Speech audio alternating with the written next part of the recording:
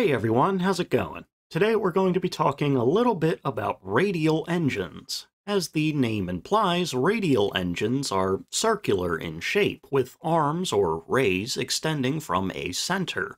Each ray houses a piston. Behind that piston sits a chamber with a spark plug, an intake, and an exhaust valve. The spark plug ignites a fuel mixture in the chamber, pushing that piston down.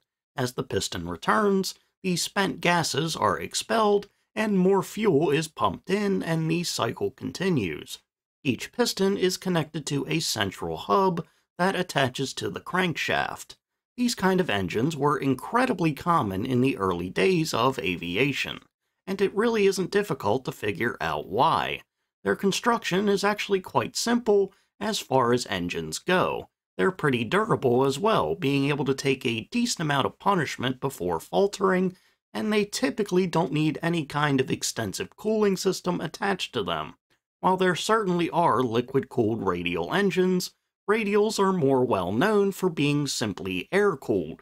This was achieved by having some kind of heat sink near the end of the ray, and the simple act of air passing over the heat sink in flight kept it cool. No real need for any kind of extensive radiator liquid cooling system. Of course, radials aren't exactly perfect, and they do present a clear problem in drag. Because the rays and heat sinks have to be exposed to the open air, the open flow of air at that, this automatically means that the unaerodynamic rays are going to create quite a lot of drag. On planes that use radials, it's pretty easy to tell, as the nose is often flat and open, giving the rays great airflow. This is one of the bigger advantages of inline liquid-cooled engines. The nose can be more aerodynamic and closed. So why are we talking about radial engines? In World War II, Japan was quite attached to them. They didn't really have the manufacturing capabilities or the resources to produce inline engines en masse, and they generally preferred the reliability that radials offered. Plus, with radials not needing cooling systems, and thus being lighter, this fit quite perfectly with a lot of their smaller, lighter fighter designs, which in turn often gave them fantastic maneuverability. It's Japan's propensity to use radial engines, and the need for radials to have airflow to cool them, that I want you to keep in mind when we look at our two subjects for today. Two nearly identical late war designs intended to counter Allied attacks on the Japanese homeland. This is the Mansyu Ki-98, and this is the Mitsubishi J4M. This takes us to the latter half of World War II, around 1944, as the war had turned against the Imperial Japanese, and Allied attacks on mainland Japan were ramping up. From the Doolittle raid in April 1942, that dealt a significant psychological blow to the Japanese military, to slowly increasing aerial raids from early 1944 onward, to the firebombing of Tokyo in March 1945, to the dropping of the atomic bombs that ended the war. As the war progressed, Japan's need for interceptors and high-altitude fighters grew by the day. One such aircraft that was intended to serve as a high-altitude fighter that would take out attacking bombers was the Mansyu Ki-98. The Ki-98 didn't actually start as a fighter, though, but rather a few years prior as a sort of multi-role fighter/ground attacker. In mid-1942, the Japanese military was looking for new, potential designs, pretty much anything, really, that would serve as an improvement on planes already in service.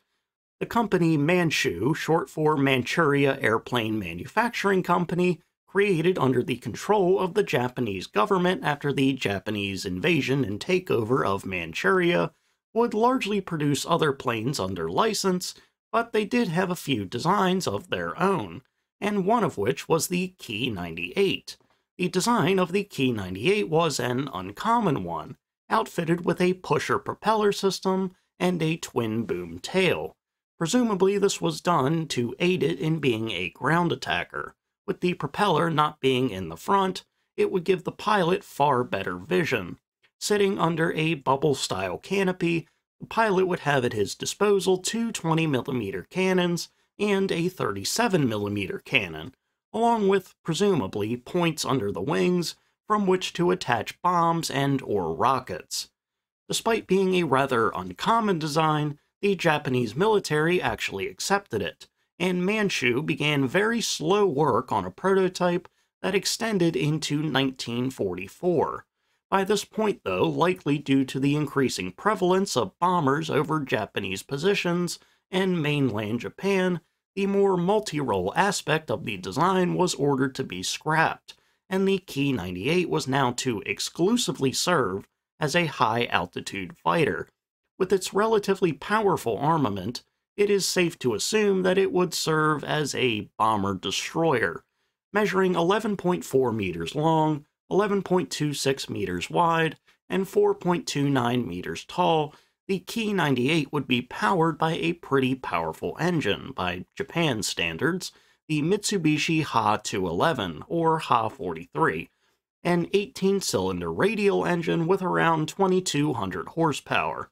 With the Ki-98 being relatively light, all things considered, with an estimated gross weight just under 10,000 pounds, the projected performance was to be upwards of 454 miles an hour at around 30,000 feet.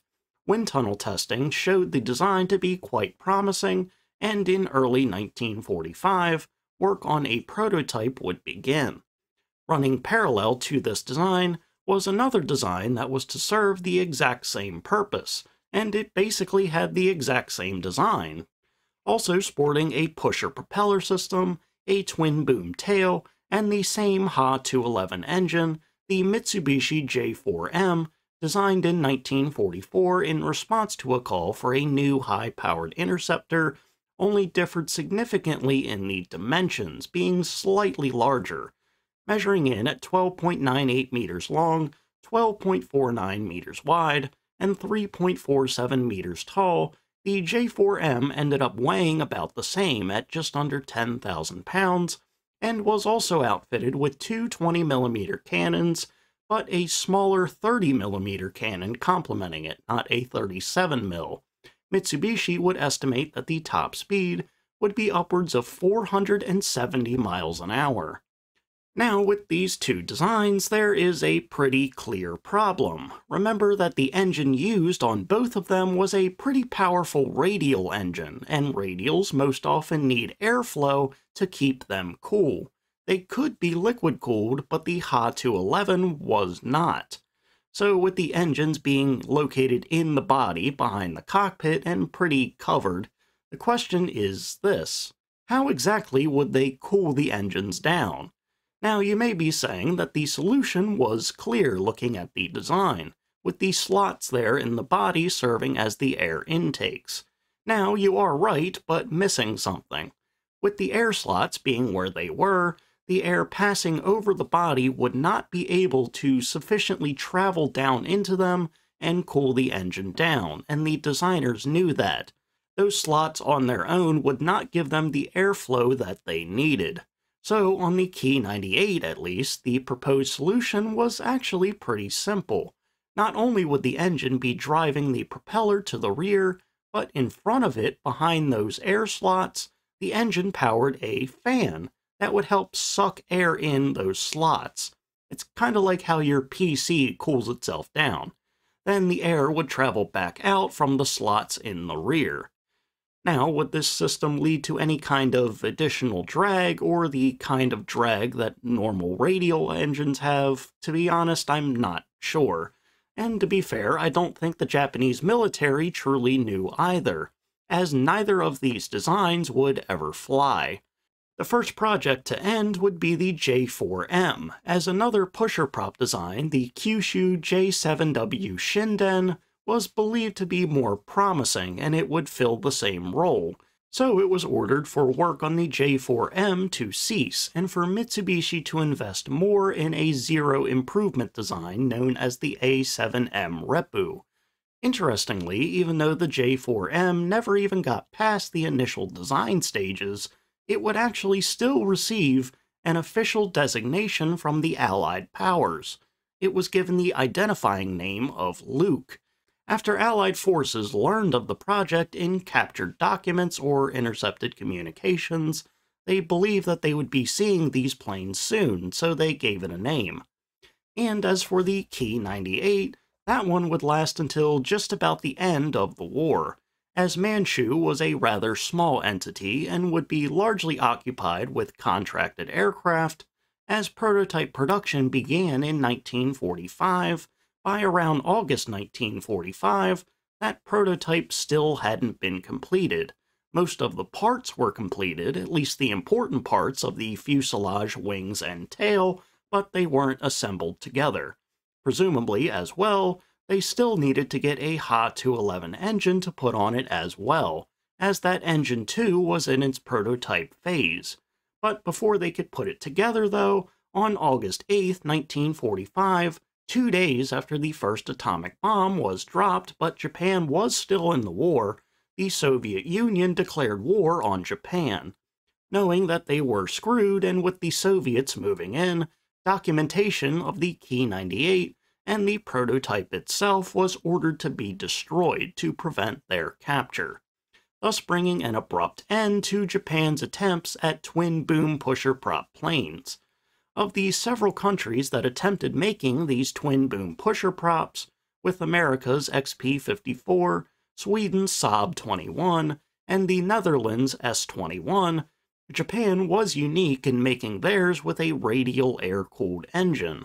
All of the others used liquid-cooled engines, probably because the engine sat hidden in the body, and it doesn't make a ton of sense to use air-cooled engines in this manner. But with Japan being basically glued to using radial air-cooled engines, they found a way that probably would have worked. But not only did their plane designs not succeed here, neither did the Ha-211, with it flying only on the J7W and the A7M before the war ended, and the engine project would end then and there. Still, even if Japan had successfully made either of these twin-boom planes and they performed as was estimated, it still wouldn't have changed things. I highly doubt that Japan would have been able to produce those planes or those engines in any significant capacity. Japan wasn't just one plane away from turning the tide. Japan needed like some kind of holy intervention from the Shinto god Fujin. He's the wind god, and he kinda looks like Blanca from Street Fighter. Alright, and with that, we're gonna go ahead and end for today. So, thank you all for watching. Remember to like, comment, and subscribe. Something that's really interesting to me is the accidental convergence of design ideas, when countries and companies just so happen to fall into similar ideas and concepts, like the twin-boom design. It's like the engineering version of horseshoe theory. But anyway, I hope you enjoyed the video, and I hope you learned something. So, see ya!